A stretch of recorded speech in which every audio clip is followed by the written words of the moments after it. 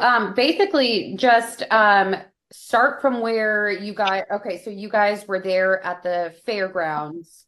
Um, and around what time did the collapse happen? I mean, I'm sure at first you weren't really sure what was going on. So I guess what did you hear? What did you see? And then finally like realize the extent of what was going on.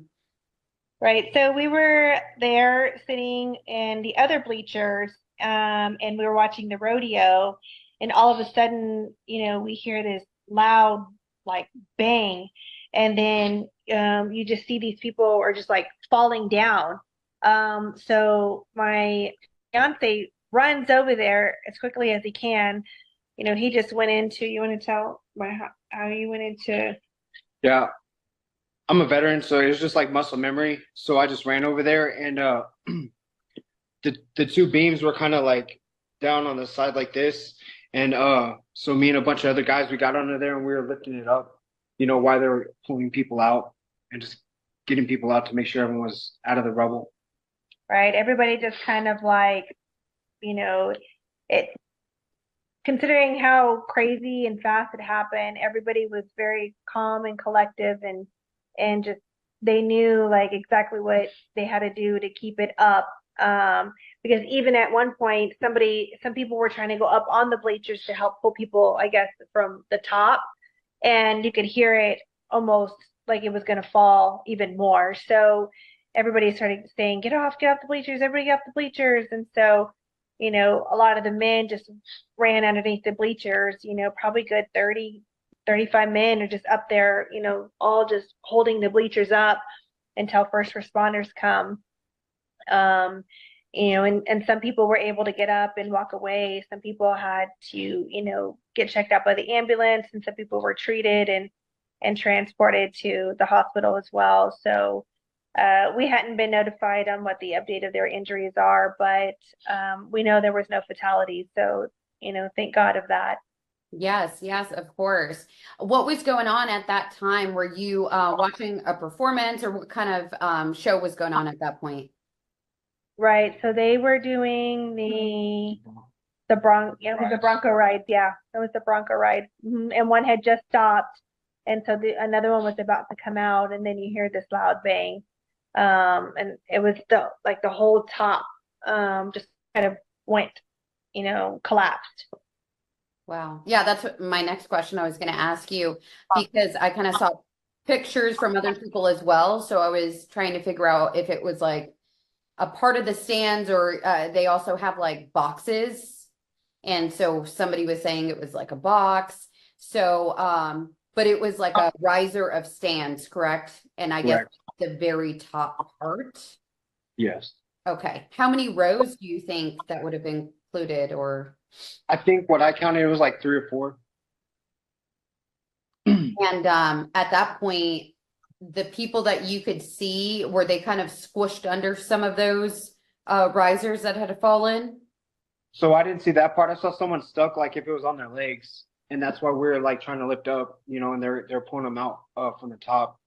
Right. A lot of people were able to get out, but there was either one or two, maybe two more people that were still stuck under there. We know one for sure. But they just didn't want to let go until first responders got there and kind of, were able to look at the situation to see what needed to be done. But everybody, went into, hero mode, and wasn't real crazy under there once all the men got under there, and there was like one, maybe two people directing everybody like just do this, like hold it up, until, like I said, first responders got there. And even when they got there, they still didn't let go, until first responders, assessed the situation and then finally said, okay, everybody go ahead and move out of the way. And then they took over from there, and then everybody had to leave. Well, that's really amazing because I'm sure that helped out a lot for the people, especially that were on those stands and had fallen. And I'm not sure if they were yelling out for help or saying anything at the time. I'm sure you guys were like, we're gonna help you. Did you hear any cries for help or anything during that situation? I believe right when it first happened, Yeah. there's a lot of screams. There was. It was pretty chaotic for about a minute, I would say. And as soon as it collapsed, like you have all the spectators, everyone was running over there as well. So it was just chaos for a little bit. And then like she said, once we got over there, and you're actually under there, it was kind of quiet because like someone was just kind of taking control, stepping it up and like, hey, lift right here, let's get this guy out, you know. Yeah, I mean, um, obviously, I think the really good moment out of all of this is seeing how people came together. Because people could have ran for their own safety, right? But there were a group of people that went in there. What made you kind of, run and go in there to try and help? Like I said, it was just like muscle memory. I'm a veteran, it's the right thing to do, and I'm just that kind of person. That's awesome. So very grateful that you were there along with everybody else because that's incredible. Again, when you got there, kind of walk through the steps with us of like you got there, did someone say, hey, lift here, or did you have to say, hey, let's lift this? Kind of walk through how everything played out during I know it was probably fast. Yeah, we were on the other stands, so we ran over there, and as soon as I got there, there's probably like six or seven guys under there lifting up, and they're like, "Hey, man, lift right here," and I just got under there and started lifting up on one of the bleachers, and we're just kind of under there for about 10 minutes, Yeah, it just seemed holding long. on to it. Yeah, it was pretty long. Yeah, because like you said, they were still holding it up even when first responders got there, and first responders immediately went up the stairs to look down to see what they could see.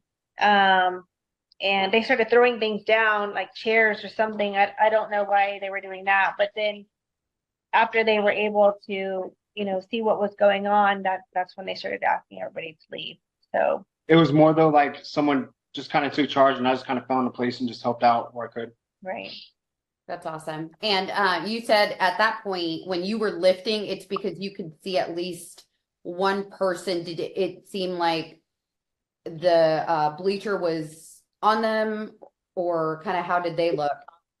So it was like if his legs were caught in between the bleachers, because they all collapsed down. And I know at one point we were lifting it up so we can get the guy, like it was like on his upper thighs, so he can kind of crawl out. Do you So think he was pretty okay? I mean, I'm sure he was talking, or was he passed out no, at that point? he was trying to be calm. Yeah. Yeah. Yeah. Well, that's so awesome. And how long did it take for first responders to get there? And when they did, I think I saw like pictures and stuff. It looked like a large surge of first responders, everybody coming together. So was it about 10 minutes or so? Yeah, I'd say that's about right. Because it's probably hard to get to, right? I mean, you're at an event, there's hundreds of people, or were there thousands? Yeah. And Yeah. so, yeah, so it was huge. I'm sure, they had to find out exactly where it was. Right. Yeah. Anything else that you want to mention? We just thought it was really amazing how everybody came together, Stepped it up. stepped it up. I mean, everybody could have freaked out. Just how today's world is. You hear a big bang, like people just want to take off sometimes. You don't know what to expect now. Don't know what to expect, right? So, I commend everybody that was there and helped, and how everybody stayed calm and worked together just to alleviate, the catastrophic, issue that was going on until we got further direction from, first responders, or, that the men did. There was a lot of men down there helping out. Yes, no, that is really incredible. And again, I really appreciate you helping out, both of you, going over there and jumping in where you could. And so, I mean, that's really, really amazing. So we will definitely shine a light on all the people that, went over there to help. What branch of the military are you? I was in the Army. Oh, okay, awesome. Well, thank you for your service, and thank you guys again.